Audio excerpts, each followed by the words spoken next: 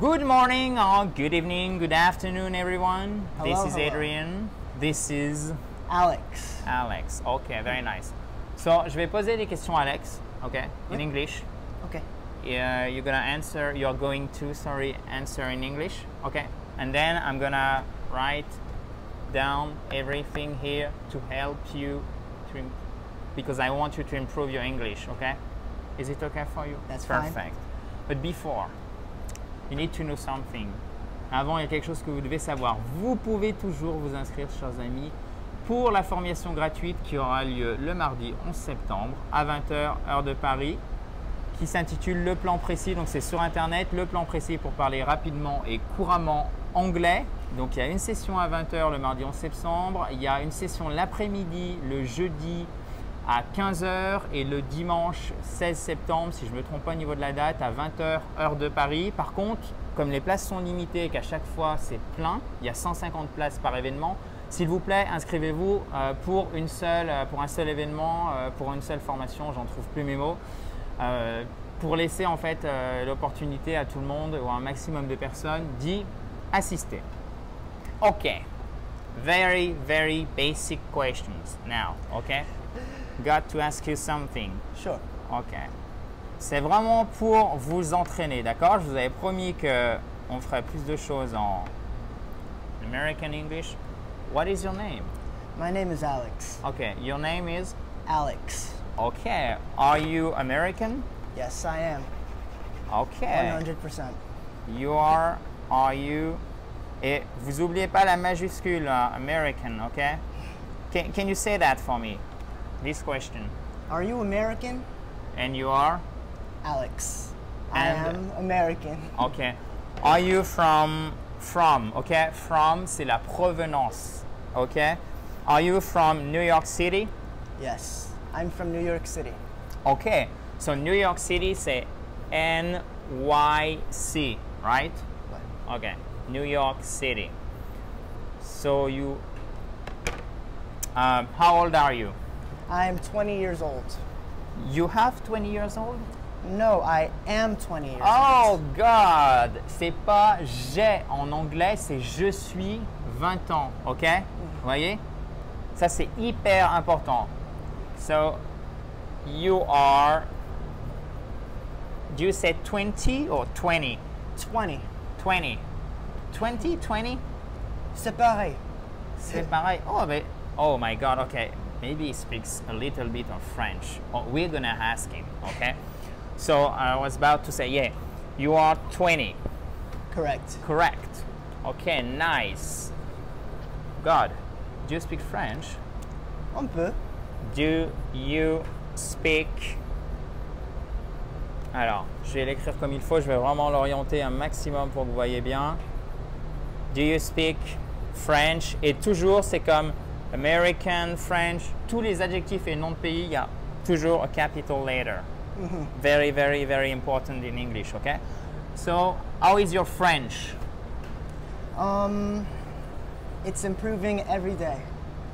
Nice. Okay, so it is improving. Okay, donc vous voyez, présent continu, parce que it's improving now, it is going to improve tomorrow, the day after tomorrow, and so on, right? That's the plan. So it is improving. You don't say it improves. It's weird. It's a little weird. It's a little less common. It is improving. It's more natural. It's more fluent. Okay, it is a process. Exactly. Ok, vous avez vu, là, je voulais vous le donner en live, ok? It is improving, présent continu pour un processus qui est en train de se passer. Même si, au final, c'est pas stricto sensu maintenant, la voyez maintenant. C'est juste ça se passe maintenant et ça va continuer. C'est la répétition, le processus dans le présent avec répétition, d'accord? Ok? It is improving. Donc, cette notion aussi de progression, c'est la répétition, mais la répétition avec la notion de changement. Ok? Parce que si vous levez tous les matins à 9h du matin, c'est le présent simple. I wake up each day, for example, at 9 a.m. Vous voyez bien la différence. Quand on a cette notion de changement, d'amélioration, vous pouvez utiliser le présent progressif. Si c'est vraiment une habitude, d'accord, un peu au sens de vérité générale, ça sera le présent simple. Et les temps en anglais, c'est quelque chose d'assez subtil et d'assez poussé. Donc, méfiez-vous de ces fameux temps. Okay. Let me think. Well. Can you tell us something in French? Je vais faire de mon mieux. Okay. Je m'appelle Alex et je suis né à New York toute ma vie. Et en grandissant, alors j'ai commencé à apprendre français parce que en grandissant, alors ma soeur était vraiment une dure à cuire. Et Very nice, very nice. Je Vraiment pense dur à qu'on cuire. est d'accord pour dire qu'il parle bien, voire très bien français. Ah, merci, je fais de mon mieux. Ouais. Et, je me souviens d'une nuit quand elle est rentrée chez nous avec un nouveau tatouage, lequel dit même pour ce que je suis. Love me for who I am. Okay, can you show us your tattoo maybe? Ah ouais. What does it say? Sans amour, j'en suis rien. Okay, in French. So I guess you really like French. Ah, plus ou moins. Well, we are awesome, come on. Yeah.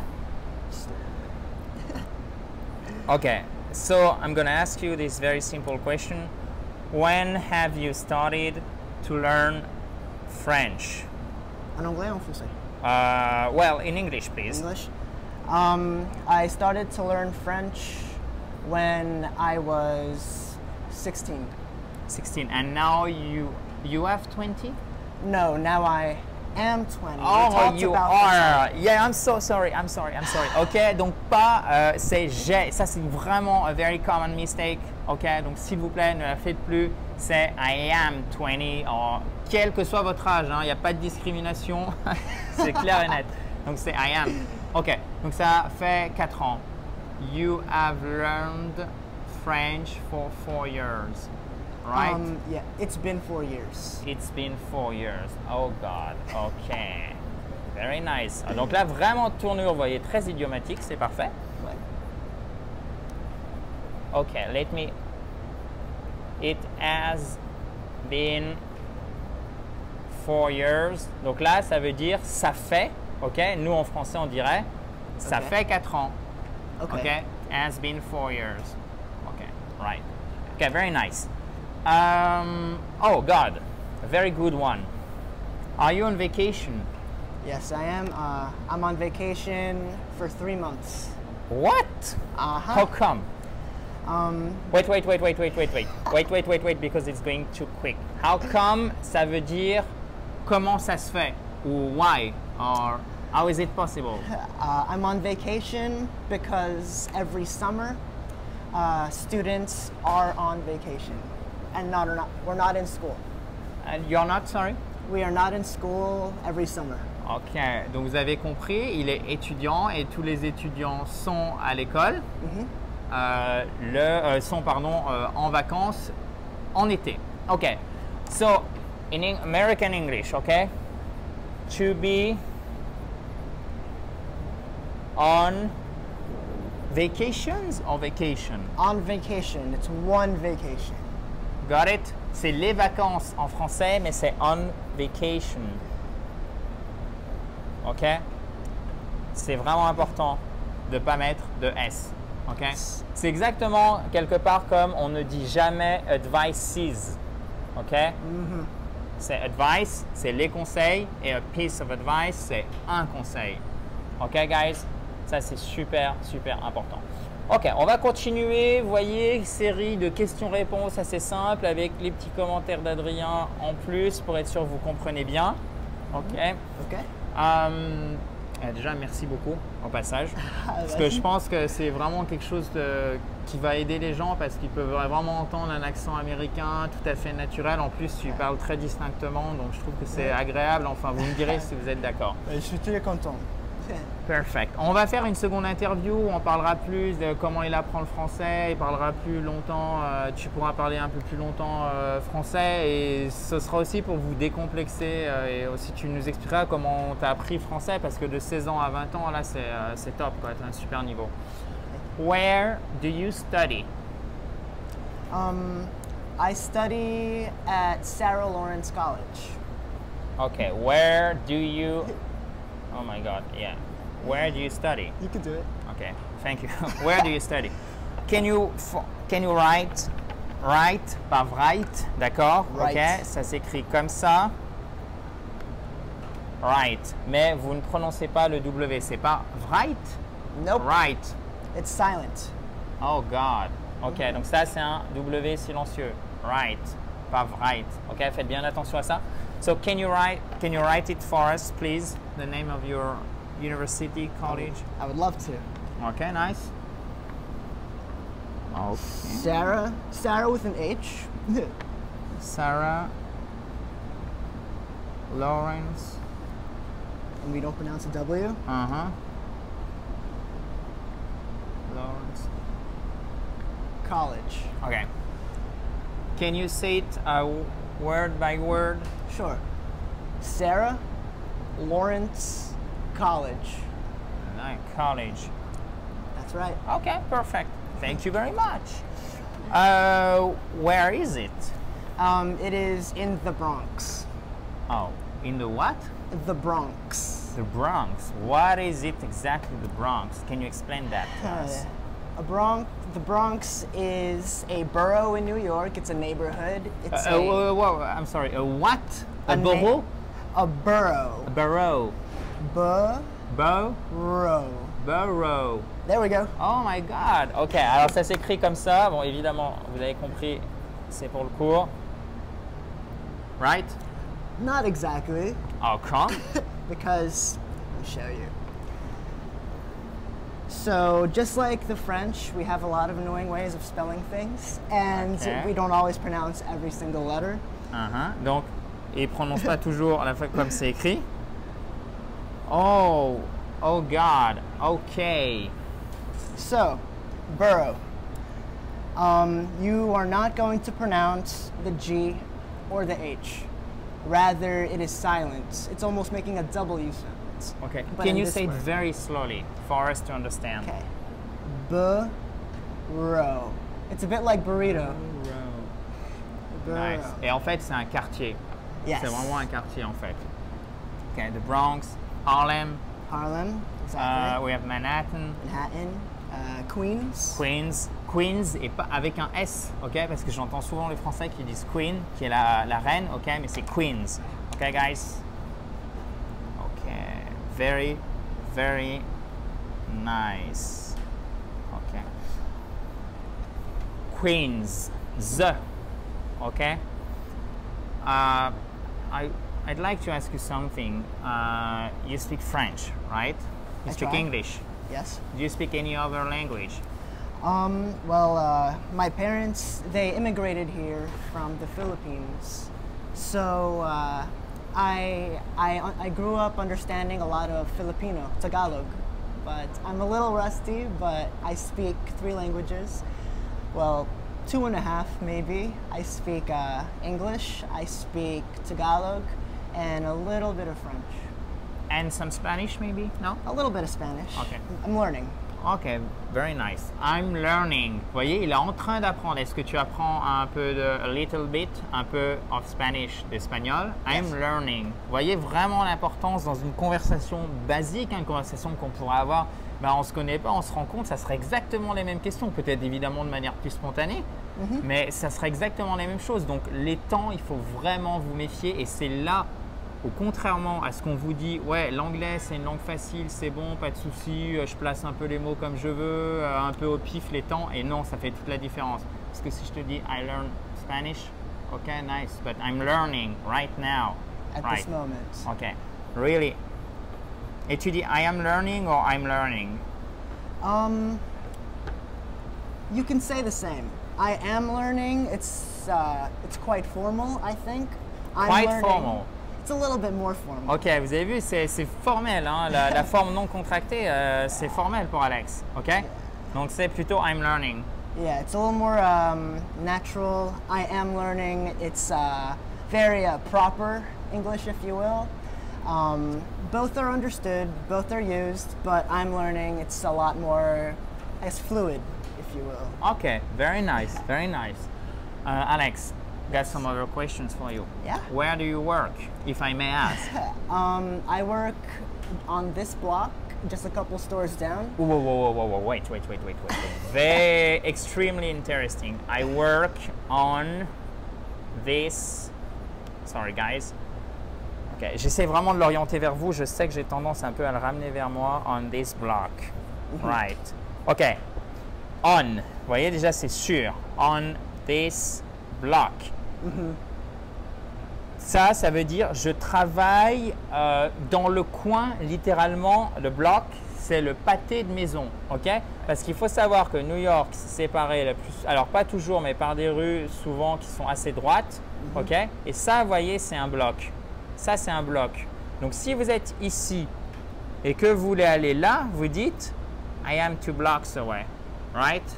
Correct. Ok, donc je suis à 2 blocs. Je vais vous l'écrire aussi. Donc, la notion du bloc, elle est extrêmement utilisée en American English, ok? All the time. Alors qu'en français, le pâté de maison, bon, vous savez ce que ça veut dire, mais je ne suis pas sûr que vous l'avez employé ces derniers 8 jours, par exemple. Ok? So, you work on this block. Ok. So, what was I saying? Wait. Ok, 2 blocks. Donc, ça, c'est B, ok? 2 blocks away. Ça veut dire à 2 blocs, ok? À 2 blocs, littéralement le away ici, la notion d'éloignement, mais ici de distance, à 2 blocs. Ok. So you work on this block, but what do you do exactly? I am an intern and I'm an assistant teacher.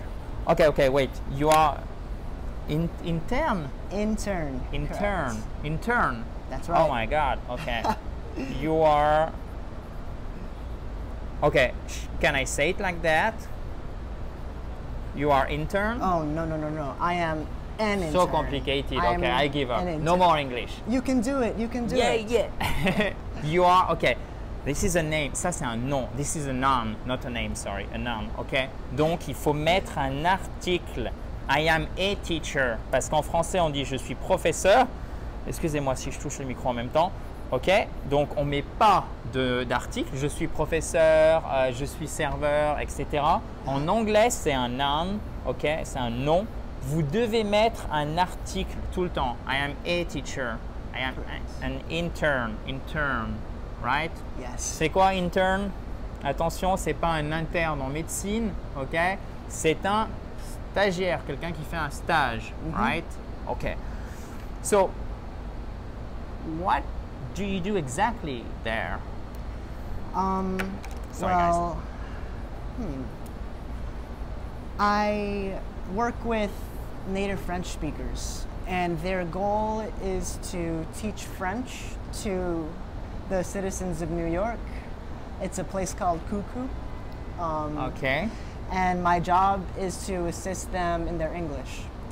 Sometimes they need help finding the word in English, so I can help them there. Okay. Very interesting. They need. Donc, ils ont besoin. They need. Okay. Ils ont. They need help finding or improving.